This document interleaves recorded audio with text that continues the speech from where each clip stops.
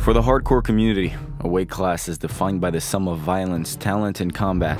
The gutsy display of a prelim fighter is cherished just as much as the main event title fight, because that is what MMA is all about. Then you find out that the pay-per-view featuring a supposedly anticipated title fight did a grand total of 50,000 pay-per-view buys. Hardcore fans tuned in via crack stream, but the casual viewers just did not care. Don't get me wrong, talent is an importable benchmark, but for a division to break into the mainstream, you need something more than a dominant champion and a handful of great fights. To enter the golden age, a division needs a superstar. I'm always looking to make history every single day, and here we are again, more history. Once that guy shows up and captures the title, we enter the good times. We've seen this transformation before. Back in 2015, the 145-pound weight class was suddenly the most important thing in MMA. It's not actually the 145-pound division, it's the McGregor division, you know what I mean? Wherever I go, we'll be ahead of whoever's on the card. It's that simple. And just a few days ago at UFC 292, we witnessed it again.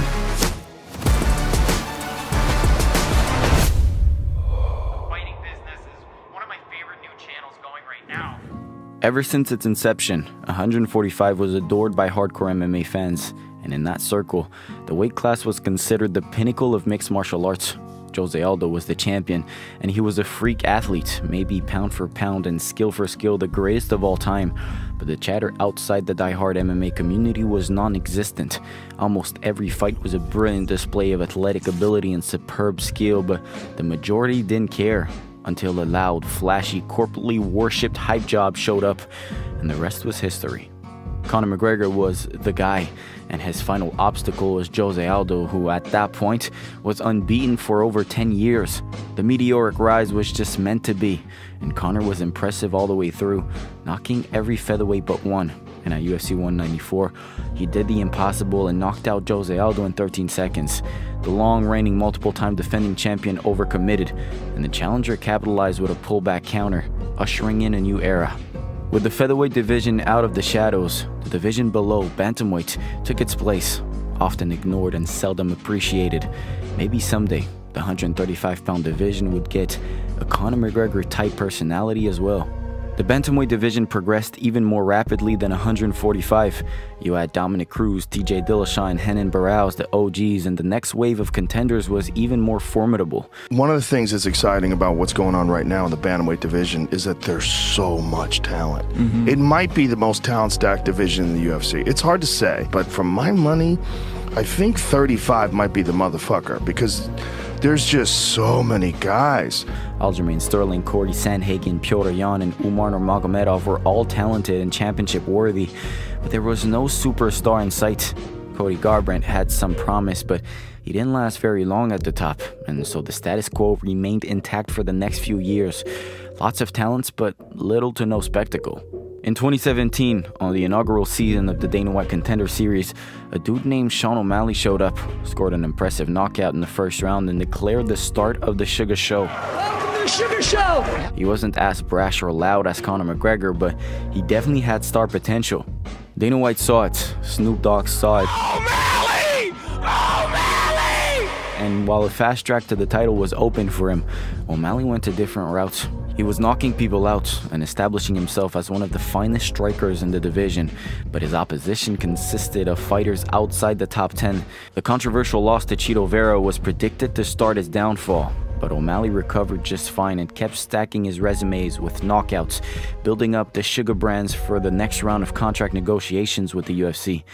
When Sean O'Malley secured himself a top-level contract, he entered the title pictures of the most cutthroat division in the UFC. 135 had gone through a transitional phase when TJ Dillashaw was suspended, and out of all the high-level fighters, Aljamain Sterling was the guy who held the championship, and he was the most successful at keeping the title, even surpassing Cruz and TJ. I've always known he was very good. It turns out he's better than I thought that he was. Great, you guys would have to say the same thing though, right? But just how good is he? Sterling was underestimated and underappreciated for the majority of his title reign. But bro, the boy Aljo just can't catch a break. It's like, no matter what he does, people don't like him. Why don't people like Aljamain Sterling, dog? He's old. His win over Henry Cejudo earned him respect and prestige, and fans finally came to realize Sterling might be awkward and funky, but he was elite. and his ground game was second to none at 135. It was hard to believe a long, rangy striker had any chance against Sterling, and by past experiences, we weren't wrong.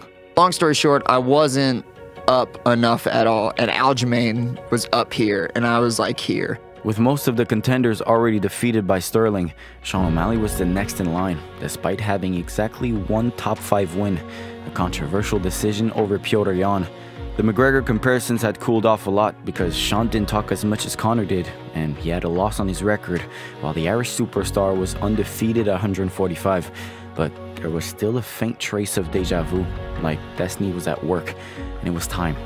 Time for the bantamweight division to enter the golden age. But Aljamain Sterling was simply a nightmare matchup. In terms of in paper, Aljo should win.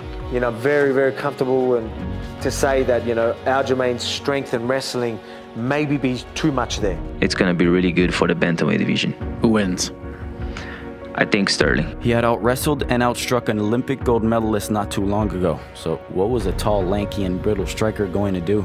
Sean O'Malley was not well-rounded, not a good enough grappler, and he definitely wasn't proven enough. It was just a loud, flashy, corporately worshipped hype job. UFC 292 was the stage of the most lucrative and important bantamweight title fight in UFC history. Sean, why should the champ be hesitant to shoot on you and grapple with you Saturday evening? Dun-dun-dun, Sports Center's top 10 plays coming in at number 1. Sugar Sean O'Malley knocks out Aljamain. Sterling!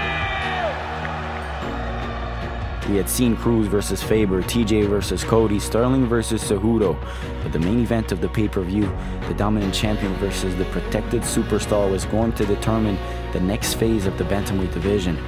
While most expected Sterling to grab a hold of O'Malley and ragdoll him, the challenger remained on his feet for the first round and put the fear of the knockout in the head of the champions with constant feints and movement.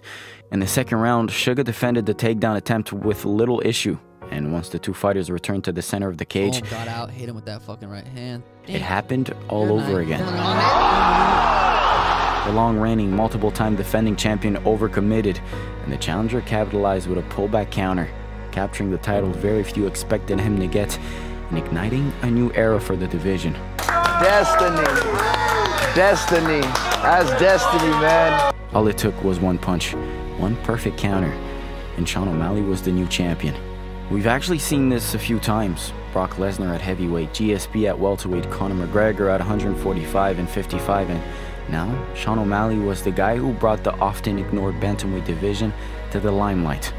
The SUGA show has finally begun, and as it turns out, destiny was indeed at work on the night of UFC 292. Hope you enjoyed, but I gotta bounce.